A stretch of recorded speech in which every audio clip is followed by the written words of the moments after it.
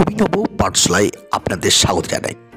আজকে আমার বিষয় হচ্ছে ডক্টর অমর্ত্য সেন, তার জীবনী নিয়ে কিছু আলোচনা করা যাক।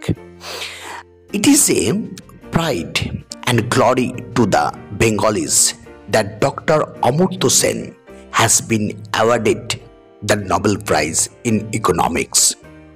He was born and brought up at Santiniketan, Birbhum.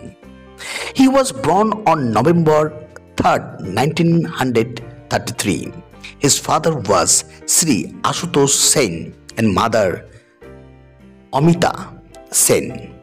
He is the first among the Asian to receive the Nobel Prize in Economics. He received his school education at Pathabhavan, Santiniketan. Then he was educated in Presidency College, Calcutta and Cambridge University. He became the head of the Department of Economics in Jadavpur University at the young age of only 23. In 1997, he became the Master of Trinity College in Cambridge.